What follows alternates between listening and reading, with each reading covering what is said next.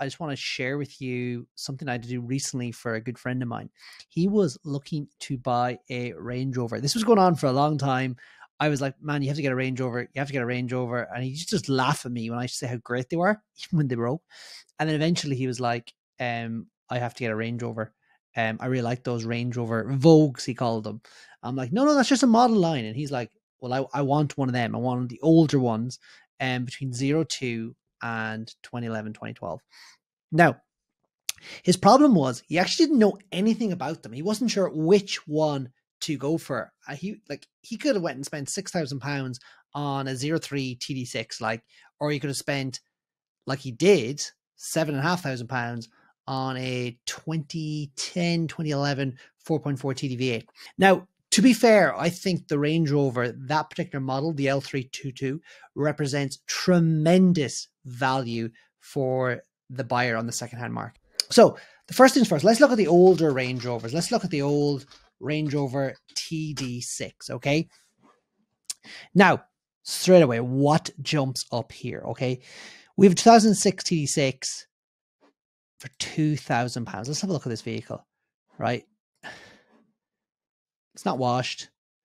Interior looks good. Rear headrests, rear seat entertainment, side steps, a bit damaged. They rust. They're not expensive to replace. Personally, I just take them off, and I take off this mud flap as well if I done that. Let me see here now. The front, it is the facelift. It looks fine. The headlamps might need polished a bit. A little bit of trim, just needs tidied up a bit, but yeah, wiper needs fixed. So this isn't like a perfect example. And there's a spare wheel sitting above the spare wheel holder. And it also is the older TD6 model. Now, the engines in this are bulletproof. These cars, the engines are absolutely bulletproof. What is not bulletproof is the gearbox, okay? They generally fail, right? And with the older ones, when the gearbox fails, it's probably not worth fixing unless you can just get a secondhand gearbox to throw it in and wait till it fails, right? Now, the first Range Rover L322 that I drove was a TD6, and it wasn't fast, but by God, it was a great tow vehicle. It was really comfortable. It was good off-road. And I think if I needed a cheap runaround, I would not be afraid of a TD6, right? Now, as I said, this is a facelift. And one way you can quickly know that is by the headlamps, the tailgate, rear lights, and actually just noticing that there, see there's a bit of rust. These tailgates are rusting as well. It affects the newer ones, such as this facelift, onwards much more than affects the 0203, right? My own tailgate is rusting on my TDV8 at the moment, although it's not near as bad as that. But you'll also notice, just a way to spot the facelift is it has the Logic 7 sound system, okay, which is actually really, really good, to be fair, and you'll spot that, right? But sometimes they do have the interior facelift, like with the Logic 7 and all that, but they do have the older square headlamps. I think the older ones with the square headlamps, they're really going to, become collector's items. Like I had a tidy one or two of them, and I sold them a few years ago. I kind of wish I held on to them, but these ones here, I don't think these will become collectors. I think they're not going to. And certainly this one's a little bit rough, right? But still, I think really good value for money. But let's have a look here what else is around, right? So this is a older one. It's pre-facelift, which I think looks really well. But you'll notice this is a HSE, right? Which stands for High Specification Edition, but it's not. You want a minimum of Vogue, I think, to be honest. One way you can quickly tell is the seats, okay? And they stopped selling this model in the UK in, I think it was 0506, and Vogue was the minimum spec, right? You can see those seats there, they're not near as comfortable, right? The Vogue have much nicer seats, but still £720, cheap tow vehicle, there it is, right? I just want to show you a Vogue 2002 TD6. This is just one I've quickly looked at, like £1,000, right? Look at that, right? Notice the seats. That's Vogue. They're a lot more adjustable. I don't know what the exact number of adjustments there's in them, but they're a lot more than the HSE, right? Now, it's actually worth pointing out as well, they tend to rust here. Now, people are able to get that fixed fairly reasonable, but you just want to watch out for that, okay? And the Vogue also has rear seat heating, which the HZ doesn't. Okay, a few common faults. These dashes, the pixels stop working. Again, doesn't really bother me. Sometimes you just can't see the mileage and stuff, but yeah, it's fine. And if it's not a facelift, it has the older sound system, which isn't Logic 7, but it's still fine. Still has like heated steering wheel. Still a really comfortable car. Now this one here, like, look, it's really rough. The bonnet is up. Like, come on, that is just terrible. But like, they're lovely cars. Like, look at that leather. Like, look at that. Like, amazing. Just unbelievable value for money, and just for towing, and just for, it brings me back even just looking into that interior, right? So this is up to around 2005, right? Maybe 2004. TD6 pre-facelift, right? Let's just try. So TD6, yeah, 2006, it kind of stopped, right? And then it moved into the TDV8. So let me look up Range Rover 3.6 TDV8, right? Let's have a look at them, right? Now, this is what I'm using at the moment, right? Again, these have become really, really low cost at the moment, right? Now, I'm not going to count the Sport, right? That's a Sport. I'm going to look at the proper Range Rover. That's because that's what we're looking at here, right? And let's just click on this one here. Now, I'm picking a lot of the lower price ones, so some of them just aren't in great shape. But let's have a look. Yeah, a wee bit rough there. The parking sensor is missing, and the bumper has a little scratch on it. But yeah, it's a rough car. Has tow bar, badly rusting. Again, you can see it there.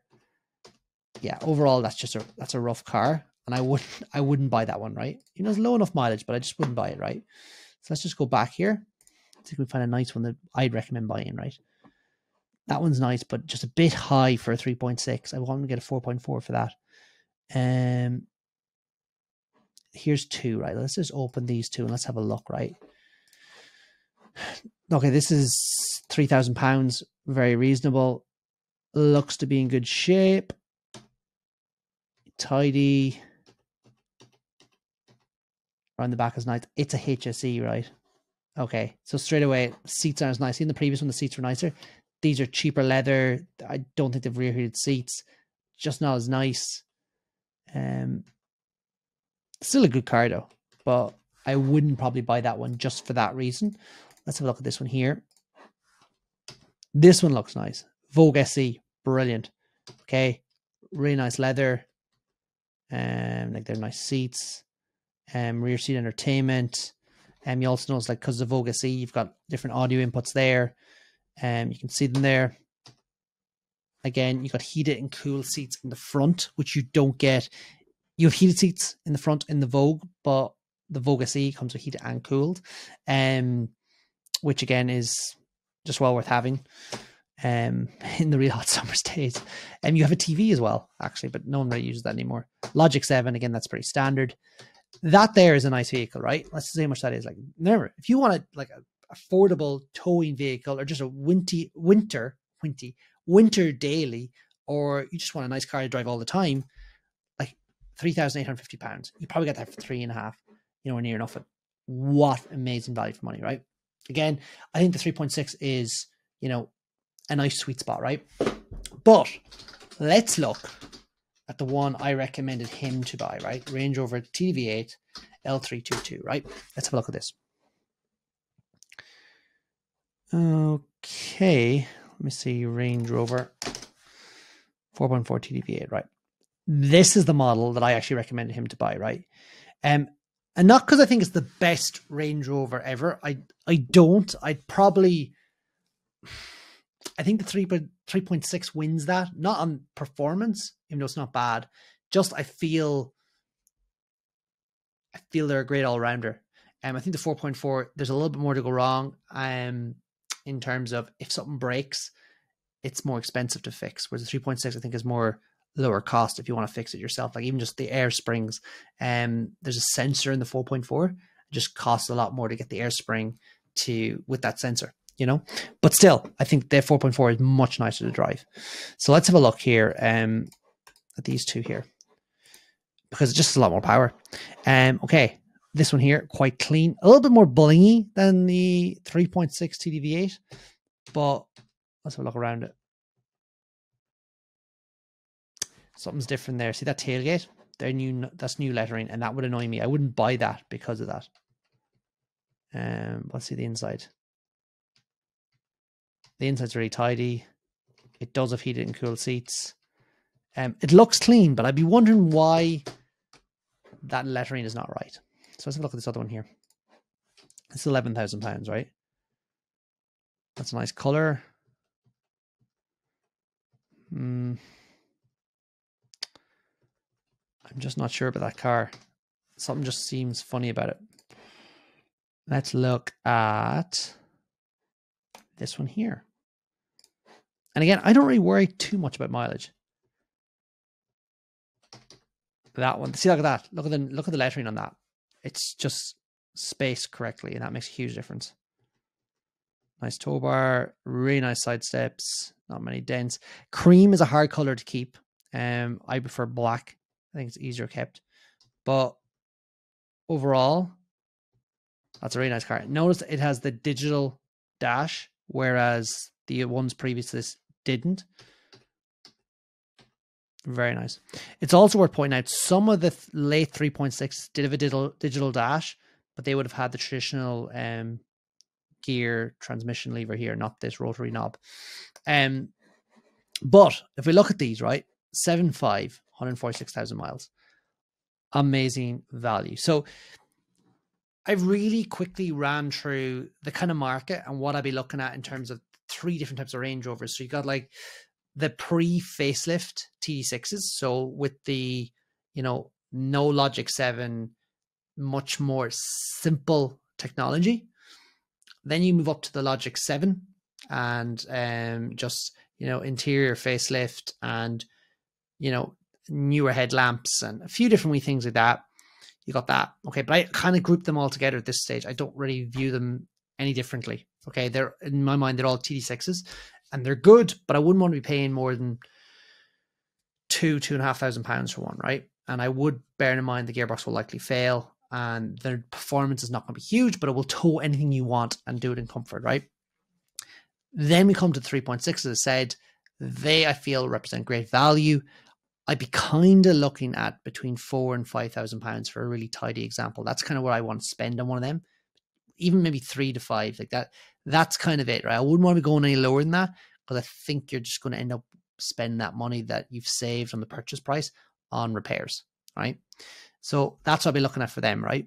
Then if it's a 4.4 TDV8, £6,000 up, 7 to 8, you've got some lovely vehicles. Like he paid £7,500 for his, and it only had 120,000 miles on it.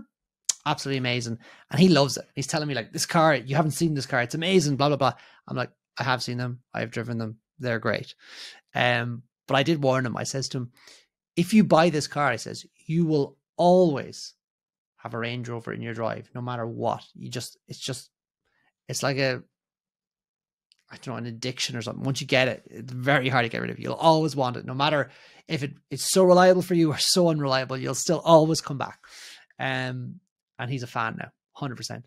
But I just want to create this video because there's so many people that don't know the difference between these vehicles. And, you're on eBay, you're browsing like I am there now, and you're looking at all these cars and you're like, what am I looking at? Well, I hope you now understand what you are looking at and what you should kind of be spending. As of right now, we're in January 2024. All right. If you enjoyed this video, please hit subscribe. Please leave me a question down in the comments if you're anything you're not sure about, and I'll do my best to help. If you purchase one of these vehicles, let me know. How has your experience been so far? And thank you for watching the channel, and thank you for being part of the community. All right. Take care.